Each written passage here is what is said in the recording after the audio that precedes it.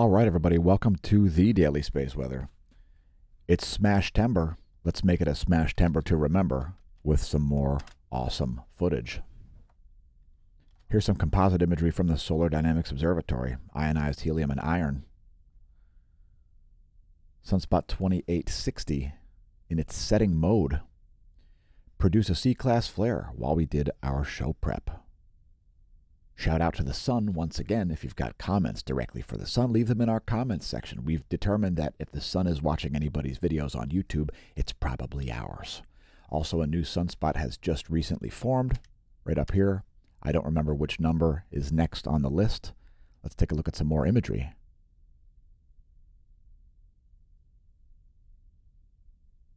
Also, starting out smAshtember properly with a coronal mass ejection. We'll show you the telemetry on that.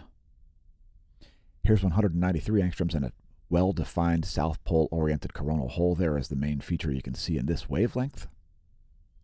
That dark feature there is what we call a coronal hole, an area that features an outgassing of probably intercalate layers, but in any case, an output of high-speed solar protons. Hydrogen nuclei are coming out of there. And if it remains intact, we may see some arriving at Earth's geospace. We'll show you a close-up of it in a minute. First, a colorized magnetogram. And again, new sunspot has just formed up here. It looks like it's going to be beta class. It's going to break out of the scene in beta class mode. So the likelihood of large solar flares is still certainly present, especially with sunspot 2860 having not set yet over the southwestern limb. Next, let's take a look at Lagrange point 5 and Lagrange point 1, the location of the stereo A and LASCO C3 instruments, respectively. And here's the coronal mass ejection, kicking off smAshtember the right way with some solar activity.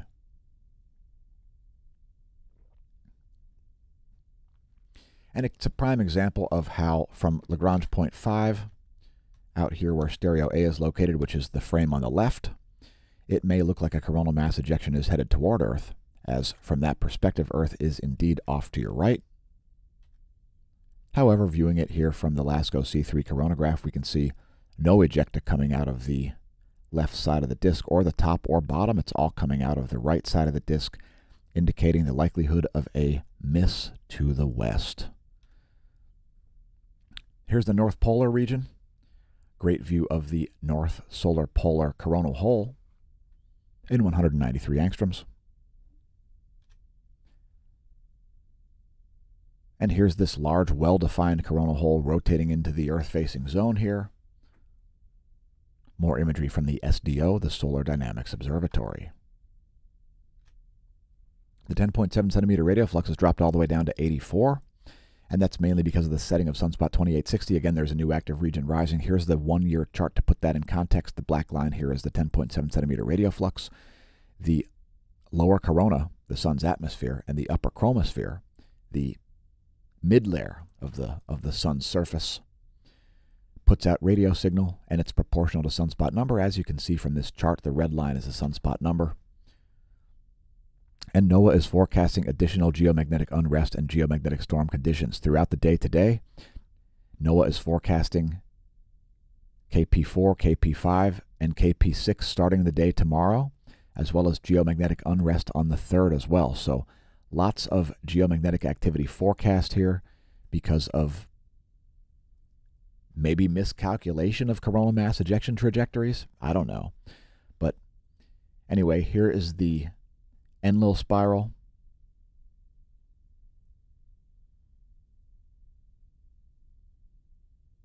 There was a small coronal mass ejection strike yesterday. Again, that second CME there, I don't know how they're getting a geomagnetic storm out of that. I don't even think it's going to strike the geospace, but hey, that's what science is, right? Science, folks, is not a consensus. So if science were a consensus, we may still think the Earth is flat. Science is not a consensus. Science never was a consensus. Because when the empirical facts change, people's ideas need to change as well. Don't be ossified on your beliefs, folks. Let's look at seismicity real quick here. Here's the 90-day bar graph for global earthquake activity. And we saw some significant activity here in Oceania, here north of New Zealand and east of Australia. An interesting quake happened here. It's like a double quake. We saw a 5.2 at 250 kilometers estimated depth. And then 30 seconds later, another 5.2 at 557 kilometers estimated depth. So that's interesting. Two very deep quakes occurring in succession. Also a deep quake in Indonesia here, a 4.2 at 343 kilometers depth. Turkey also saw a 5.1. South Sandwich Islands still rocking with a 5.6. So some new activity here in Oceania, continued activity in the South Sandwich Islands region. Here's a deep quake at Peru. It's only a 4.3, but at 160 kilometers estimated depth. Vanuatu saw a deep quake at 4.4 magnitude, 231 kilometers estimated depth.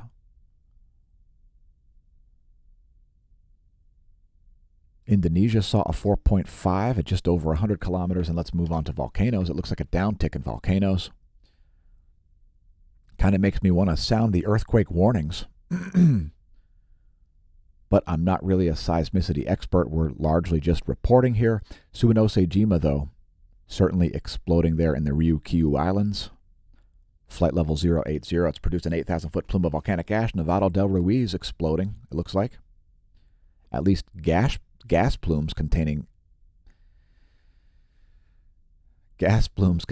some amount of ash reached 19,000 feet. Sabancaya explosively erupting, producing a 24,000-foot ash plume over Peru. Please don't pole vault the caldera. Please do visit our links. Make it a smAshtember to smAshtember. smAshomash.com contains lots of links to support the channel. GOES magnetometer here over the past 3 days, looking fairly smooth. And we've now got two instruments for you who haven't tuned into the videos for a while here. We've got the GOES 16 and 17 now. And check it out, we have a divergence happening right here. Right as we did the show prep today, we see a divergence. You can see the GOES 16 showing lower readings here around midnight, and the GOES 16 showing higher readings around midnight, rather. That's the red. And the GOES 17 here showing lower readings around midnight. That's midnight local time for the satellite. This is noon local time for the satellite. That's the GOES 16, the red letters. Anyway, getting into some pretty low readings here and a disparity. Perhaps some magnetic turbulence being picked up by the GOES magnetometers. Let's look at the heliospheric current sheet. Magnetic polarity environment. It's the top view ecliptic plane field plot, and I would expect Earth to remain in a south pole current sheet here for an extended period. Again, there is a sunspot rising in the northeast, and that is related. Keep in mind this data is 1 hour old when we made the video and could change rapidly. Here's a line of sight data for the same thing. And we're expecting this blue line to stay north of the equator, which will likely keep Earth in a south pole current sheet. Here's the coronal hole plot showing you the sun's B field in blue. And the B field is the field that goes through a magnet, folks, in magnetohydrodynamics. The blue lines there showing the sun's B field. And you can see that red colored coronal hole there. That's south pole polarity, south solar polar field polarity, and not transequatorial. So really this is still sort of a sputtering of cycle 25, as it's taking a long, long time to continue with the undergoing of the solar polar field reversal cycles. By the way, we've got a science paper coming out about it, and it's rapidly going to become a thing. We'll share with the SMASH team before anybody else. smAshomash.com/SMASH team. So looking at solar flare probability, the likelihood of large flares is still very high, and it's because of sunspot 2860. It is a beta gamma class sunspot. And this area here is now a sunspot as well.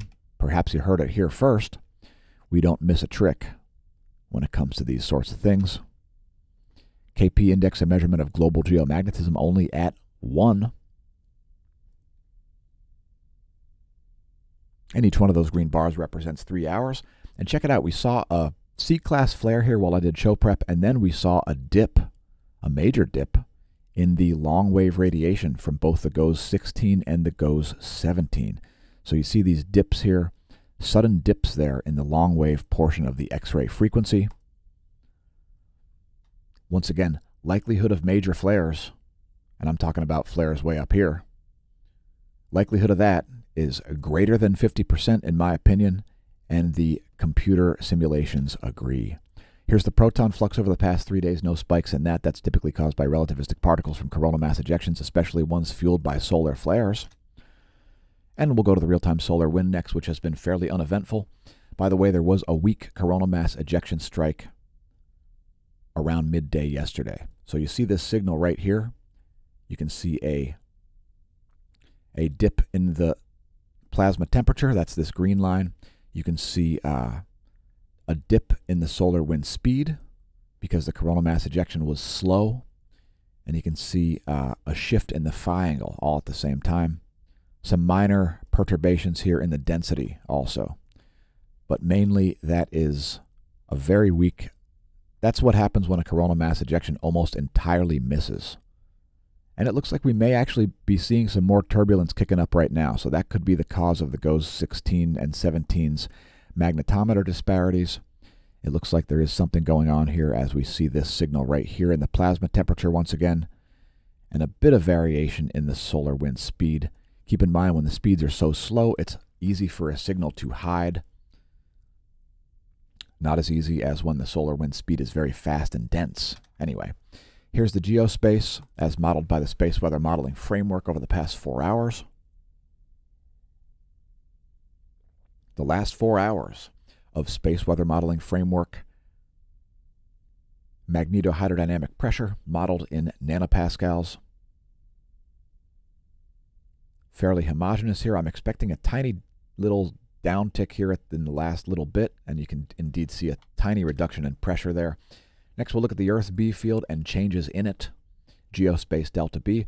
Ground magnetic perturbations. Our other geospace magnetosphere movie, like the last one, it's 4 hours of data. This is modeled in nanotesla, not nanopascals.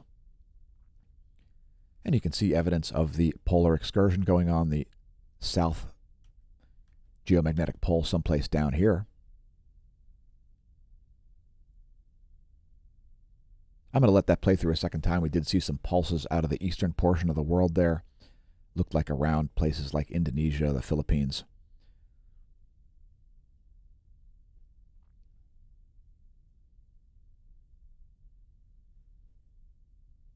And since it refreshed, we're going to advance this. We don't want this section to be overly long.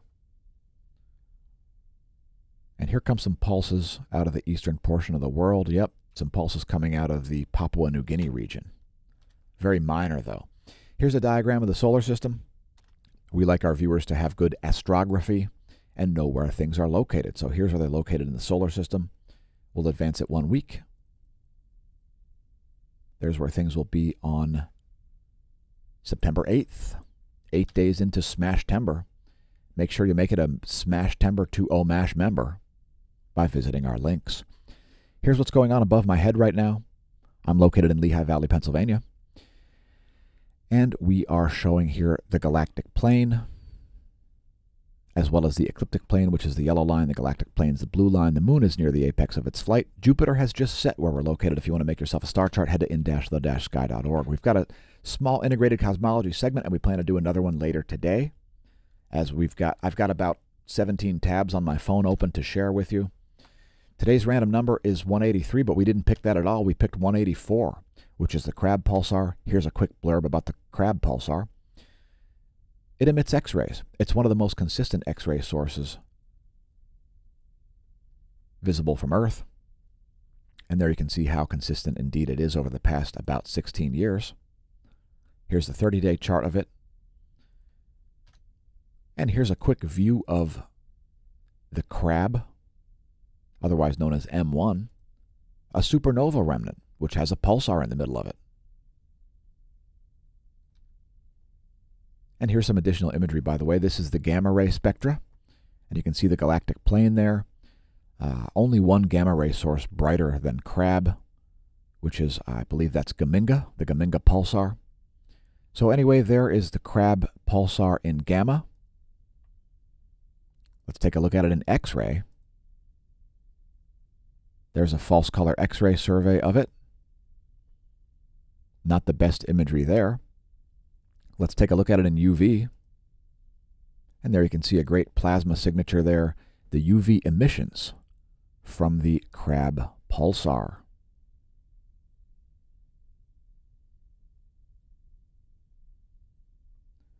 And let's keep going down the spectrum of electromagnetic radiation.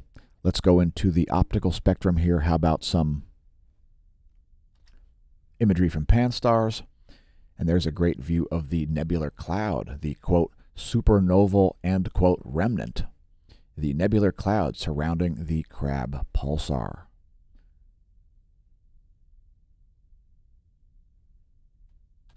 Last but not least, we'll take a look at it on the 2MASS, the infrared survey. And there is the Crab pulsar in infrared light. The thermal emissions from M1, the Crab pulsar, today's featured object.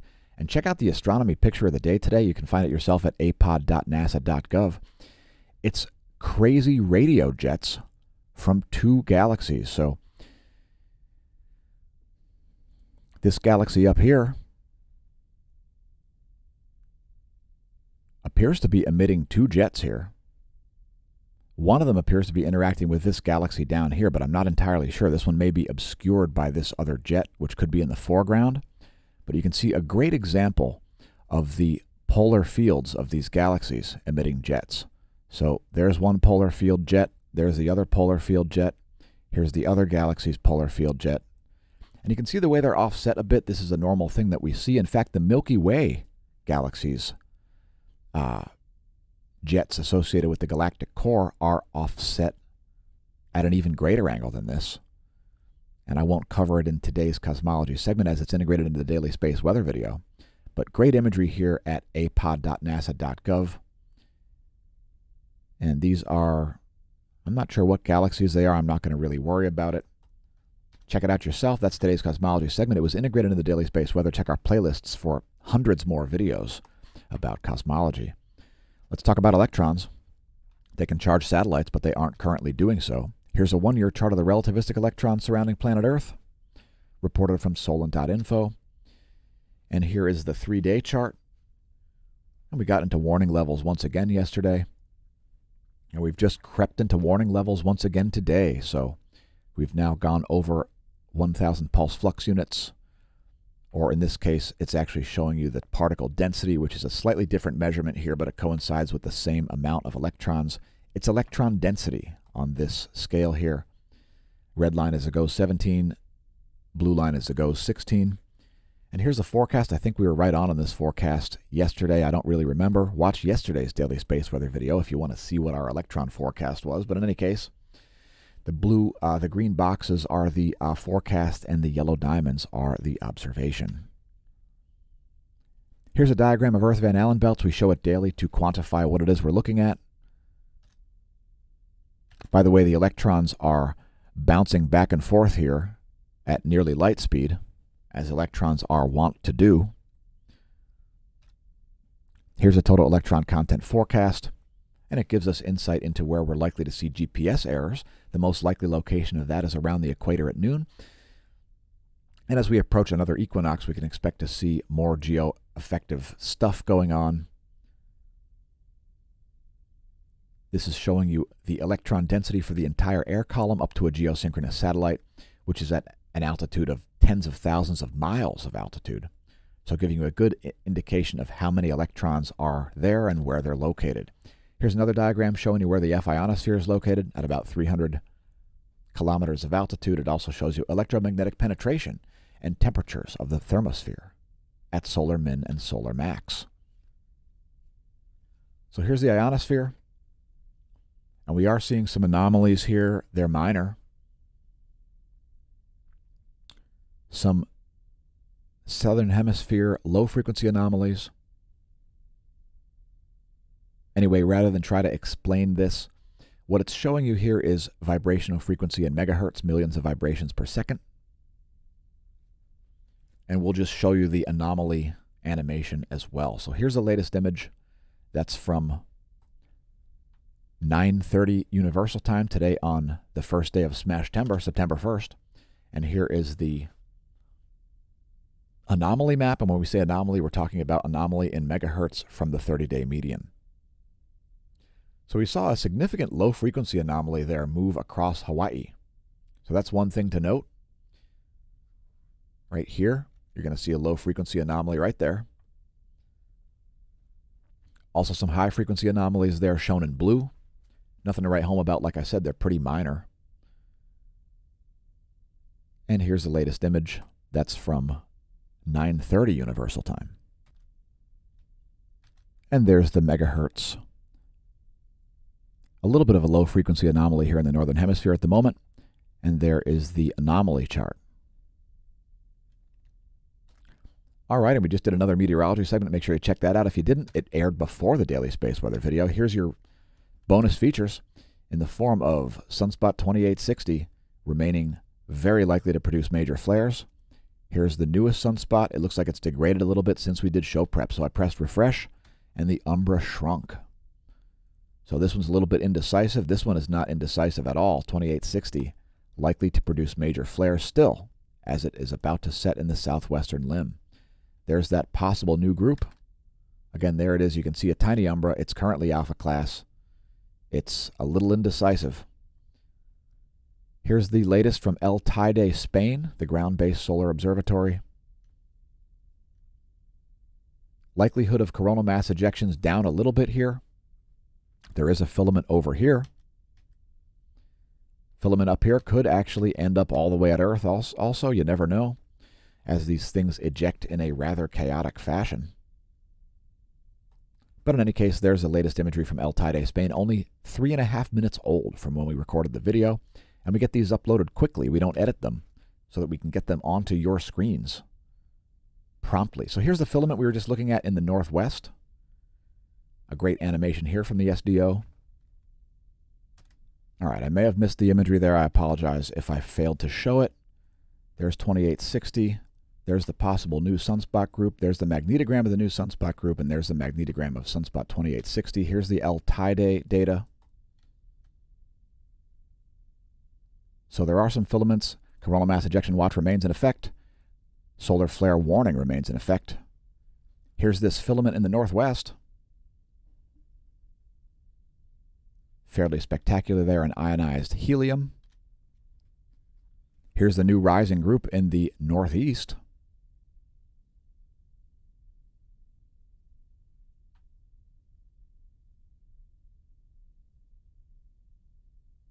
And we'll close things out with the extremely photogenic Sunspot 2860. Here it is in ionized helium.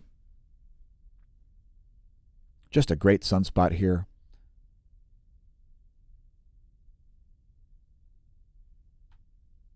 It's been pretty interesting, and I think it's going to produce an M-class flare before it sets. And here it is in my favorite wavelength, 171 angstroms. Just spectacular, and it's going to be a spectacular month. So again, visit our links, support the channel. Thanks everybody who tuned in. And may that solar wind be at your back.